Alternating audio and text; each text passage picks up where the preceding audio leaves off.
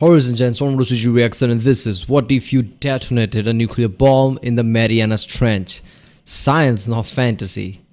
Wait a minute, Kurzgesagt does fantasy? I don't know, I've never come across a fantasy video. Wait a minute, yeah, I have. Yeah, I did that gold thing, didn't he? Midas touch, yeah. Kurzgesagt in a nutshell, did you ever wonder what happened if you detonate a nuclear bomb in the Marianas Trench? No, we neither, let's find us together. Okay.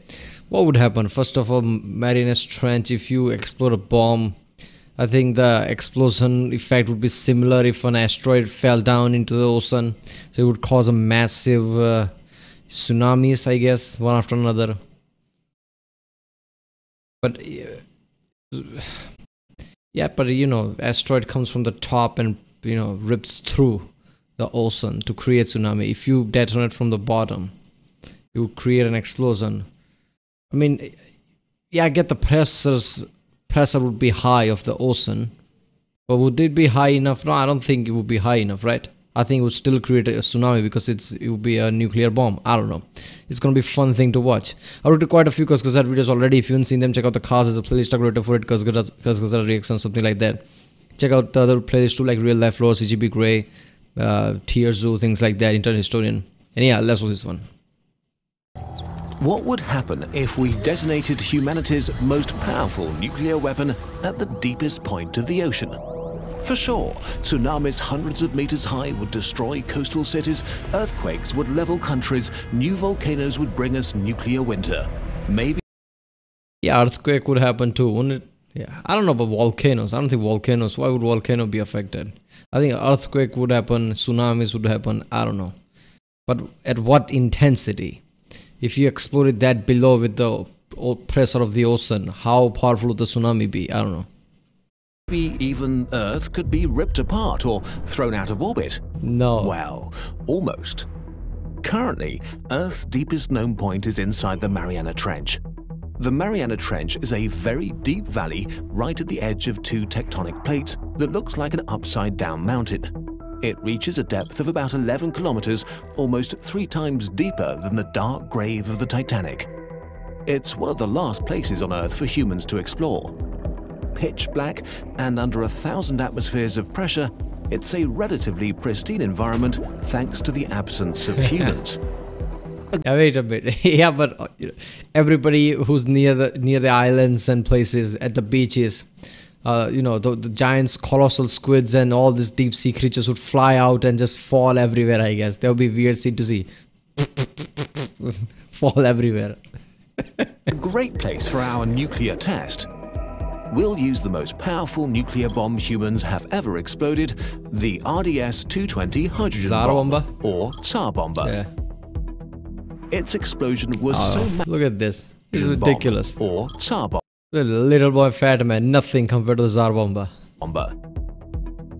Its explosion was so massive that its shockwave traveled around the Earth 3 times and its mushroom cloud stretched 56 kilometers into the sky. Its shockwave was strong enough to destroy everything in 1,000 square kilometers, its fireball hot enough to burn the rubble. Bombs like this release such an enormous amount of energy at once that they could boil away an entire lake. And if we set off a nuclear bomb in the Mariana Trench... Yeah, wait a minute, that would happen too, wouldn't it? Lots of water would get vaporized at that below. So all the water would get vaporized, would create some kind of a sinkhole effect too? I don't know. That's exactly what happens. Let's pull the trigger. In the first few microseconds, the nuclear fuel undergoes its chain reaction and explodes with the power of 50 megatons of TNT. A blinding flash of light illuminates the darkness of the trench for the first time in history. The heat of the explosion produces a cavity, a flaming bubble of water vapor, radioactive nuclei, and the remains of very unlucky fish. The bubble grows quickly as it vaporizes the water around it. The pressure of the bubble is immense, plowing outwards as if there's nothing in the way, sending off a shockwave that will be felt by seismic stations and whales around the world. And then, almost as fast... Whales would be sleeping there and suddenly, oh shit, something's wrong here, and they'll just look in the distance. As it emerges, it stops. On the surface of the Earth, this fireball bubble would grow to 10 kilometers the second after it's detonated, as the atmosphere barely puts up a fight to hold it back. But the pressure at the bottom of the Mariana Trench is enormous. With 11 kilometers of water overhead, being in the Mariana Trench is like being crushed by a hydraulic press from every direction. Here, a second after the detonation, our bubble is about a kilometer across, when, oddly enough, it starts to shrink. The bubble overextends itself, losing pressure. Whoa, really? That how much pressure would make a difference? Just a kilometer wide? Damn. Wait a minute. Will anybody even, feel an effect of this bomb on the surface? Damn, this is completely different than I thought. Pressure as it expands until the water turns it back, recompressing it.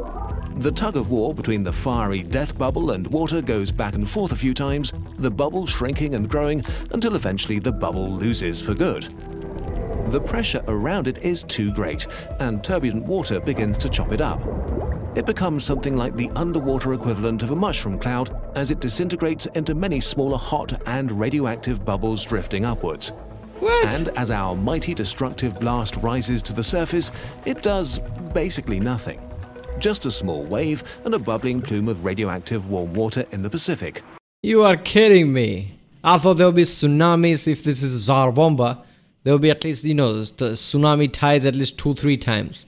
Because if Apophis, obviously that's way much powerful than Tsar Bomba, but still, if Apophis falls down to the Pacific Ocean, it would create a tsunami tides 40 times or something like that. 1, 2, 3, 40 tsunami tides.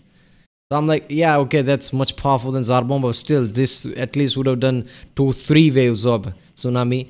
But yeah, Apophis, if asteroid falls in the ocean, it would come from the top and pierce inside. That would create a hole, that would create all this tsunami effect. You're detonating this bomb at the very bottom. So yeah, that does make sense. But damn, I didn't know the pressure would be so much that only it would push down all this nuclear explosion. No tsunami will wash away Japan or California, although boats and whales in the area might have a bad time. Bomb whale. The radioactive fallout will be diluted into the Pacific after a few days, although a fair amount of radioactive water and salt makes it to the atmosphere, where it collects and then rains down again. Even if the wind blows the fallout directly towards the Philippines, the worst of it probably happens over the oceans. But clearly, the real danger comes from our explosion-triggering earthquakes and volcanoes, right? Even if we detonated the bomb right in the trench at the exact point where... I mean, would volcano get affected? I know, plates would get affected because of this, but I don't know, volcanoes wouldn't be triggered, I'm pretty sure. Tectonic plates touch? Probably not.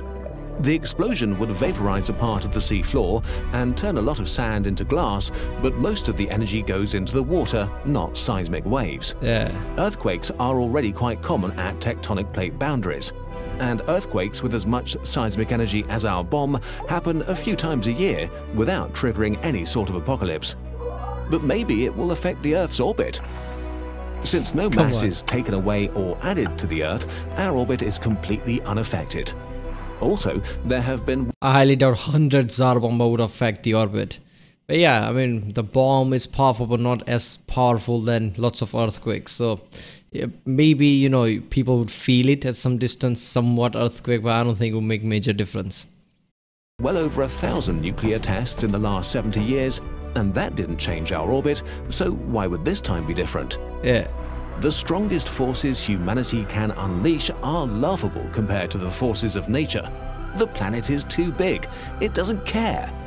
So, what happens to us if we detonate a nuclear weapon really deep in the ocean?